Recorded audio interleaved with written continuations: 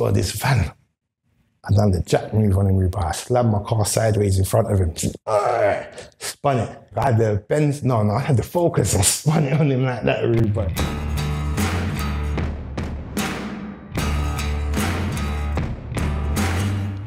So we want to just have a quick breakdown of your experience and get some insights so our viewers understand the journey, that it's not as simple as the it's books far from it. I was saying, you know what I was about to say. First thing come to my mind when you said that, you better know it's a cold world.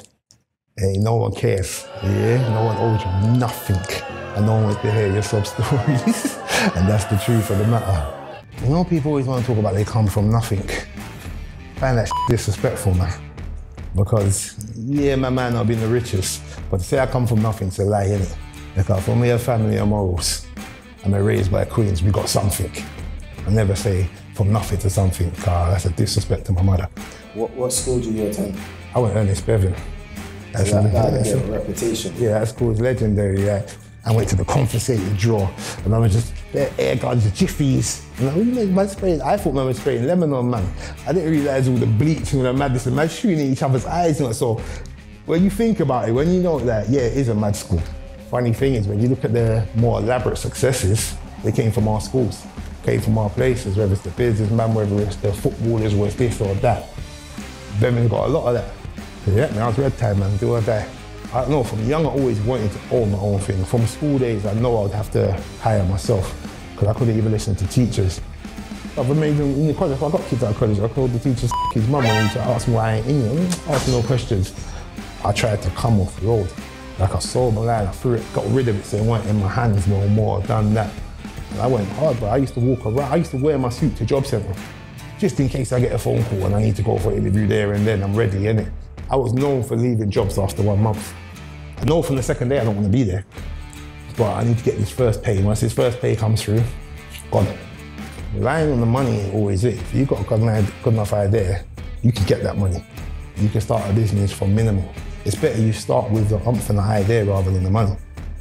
Like, I remember Stattown, we've got a company we started called Stattown. I started that company just for that point, and I used £250. I said, man can go buy some Jordans, or man can start a business. Simple as that. Like, understand you've got to make sacrifice, but make sure you can pay your basic bills and survive. It means you've got a part-time job and work the extra hours around it. And nowadays you've got internet.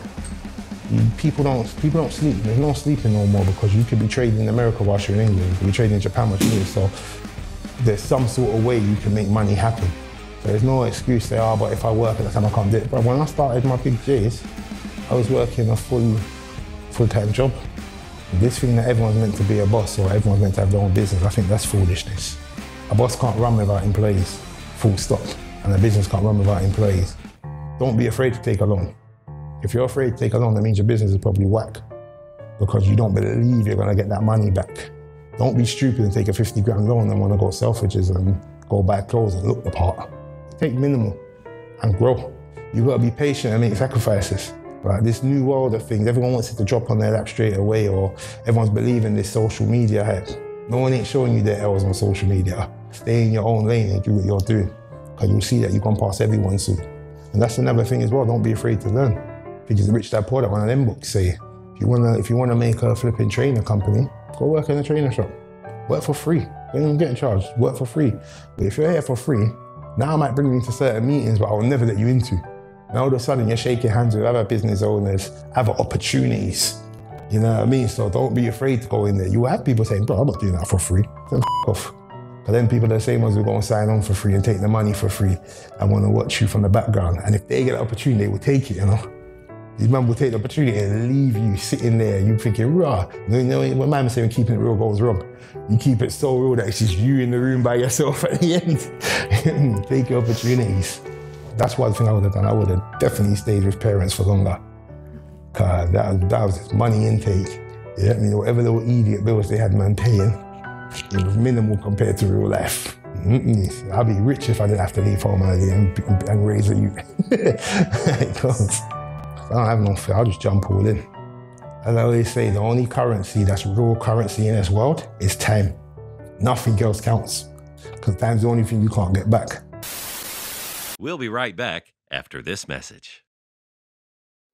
Take us through what inspired you in regards to Squad Gigantic.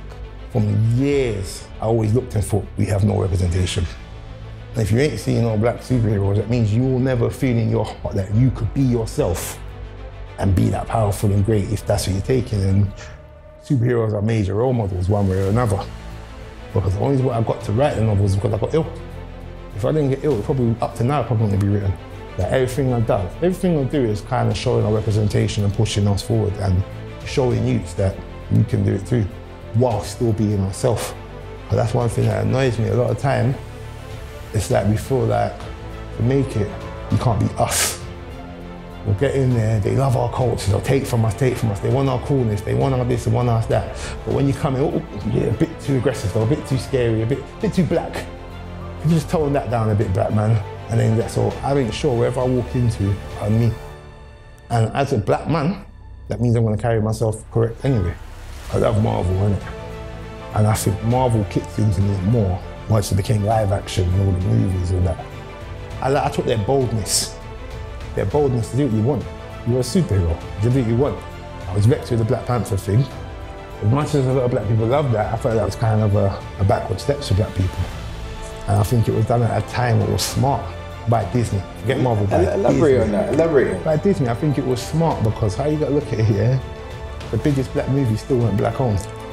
At a time when more black producers and directors started to come through, rather than lead to their own ownership, they still just jumped into employment. They still jumped in, yeah, we'll pay you to come here, man, come here. Don't go looking, come here. So it still stifled us.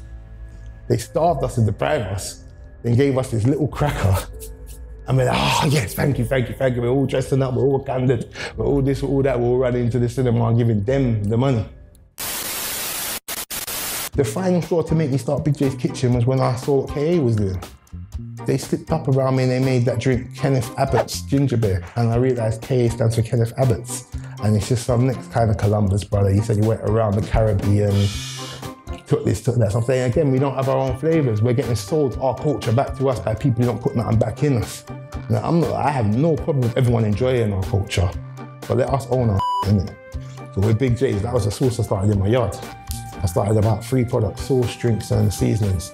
I used to bang that out, like literally make it in my kitchen, bang it out. Purposely only used to go to like top quality butchers and delis. So like Moen and Sons in Clapham, Allen's and Mayfair, Bailey and Sage, all them type of bougie spots. And they were killing the shelves. Then I managed to get the link to Selfridges. We had to now take the sauce that I make in the yard through to a big manufacturing plant, get them manufacturers to match the recipe correctly, working with them and doing that. At least 50, 60 racks went into that just to get the first order in. You need certain accreditations to be on the shelf. The accreditation alone, if you try to get it yourself, it's costing 10 to 15 grand a year for them to just come and look at your premises. That's after having a big premises and all that. So the smart thing to do is to offload it, innit? License it out, get someone to manufacture for you. So I had to find the manufacturer, to go through the bullshit manufacturers as well, that's another thing, little frauds and ginnels. I'm thinking I've got a barbecue sauce, it sells in the summer. If I approach Selfridges or wherever for about April, May, we'll be ready. You know what I mean? So these Selfridges, Oxford Big Street. boy Selfridges, yeah, Selfridges we buy. Selfridges, Oxford Street, Bullring in Birmingham and Trafford Centre in Manchester. Thought we need the high street guy to go where the yardies are. See some yardies having a barbecue out there, you buy. And they got reggae sauce on the counter.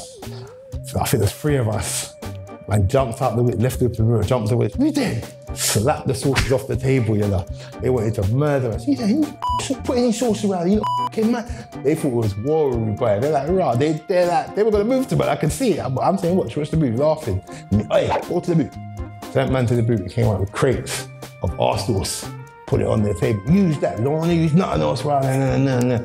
Bruv, they loved us. I roll with them sauces like it was my strap for me, but that was in the whip. I don't care, no matter where I go, I'll be coming to your Christmas, I got sauces. Like, I'm not gonna take them out and be annoying, but if anyone needs, they can get. Because you never know what you're gonna see. So this van, I done the jack move on him, but I slammed my car sideways in front of him. Spun it. I had the Benz, I had the Focus. I spun it on him like that, but this man's in South London as far as they're concerned. Back to what we're saying, they're in South London, from Central, saying, oh shit. I can make him do whatever I want him to do now because he's in himself. Yeah? If I wanted to rob him, I could take the van, everything. He's scared. This big guy jumped out the car at him and said, "Oi, stay there." Exactly, stay there. I walked to my boots slowly whilst looking him in his eye. I wanted to make it feel like it was a movie, like he's gonna get robbed. And I took about 2, 3 of each sauces out of my boot. Walked back up to him, changed my whole tones. "Yeah, glad I saw you, mate. Your boss was expecting me. You just couldn't give him to me, can you?" Gave him the sauce, he took it up to his boss room, but as I said, he'll take anything. And because the treatment, the mind I done there, he wants to have a story to tell. So he's gonna give it to them. Gave it a day, and I saw them on Twitter. I mean, yeah, you get the sauces I sent to you. So, "Hey, was you giving my driver shitting himself?" No. Built a relationship with that guy. His name was Justin Preston, bro. This guy was up. I didn't even realize how much stuff he was doing. Next thing I know, I saw sauces on Channel 4 on his show. He was a TV presenter as well, doing food, this, that. Got it in there. Now he started putting money in front of the right people as well.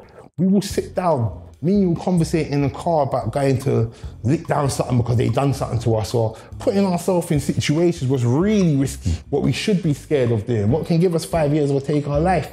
But then we're scared to walk in the boardroom. A bunch of couple stiff-faced men who might say no, but we're scared to go do that and change our families' lives, change people around our lives.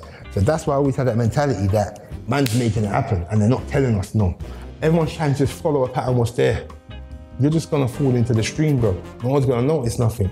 But you put one little piece of red into that stream, everyone's noticing the difference now. So be that piece of red. Worst you can do is lose a bag of money. We're in England, you know. Man, lose money, I just have the government pay my rent. That you will still survive. You might have taken a bit of embarrassment. You might have had a Mercedes today, then have a bus pass tomorrow. So what? So what? I had a Mercedes yesterday. At least I felt it, because I tried. The best thing, I know it's all cliche, it's good to fail. That I hate failing. But the best thing about failing, or being seen or fell off or not be on it no more, you see who's real around you. I loved it. When I stopped doing the sauce, enough people thought that ramen felt, they don't know the ins and outs of what I was doing, but at one point, I was ready to start showing them I ain't fell off. You talking about fell off, you mad? Then within 10 minutes, I was like, hold on. So it's kind of good when they thought you fell off. Man ain't bothering you for nothing, man ain't begging you for nothing, man ain't trying to holler you to come roll, no. I'm like, nah, it's good. Like, sieve out the bullshit.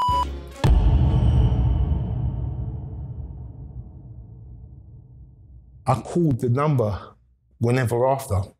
And this person must have left in a huff because their voice machine, answer machine was like, I don't work in this shithole no more. You can even message, but no one will probably fucking hear it.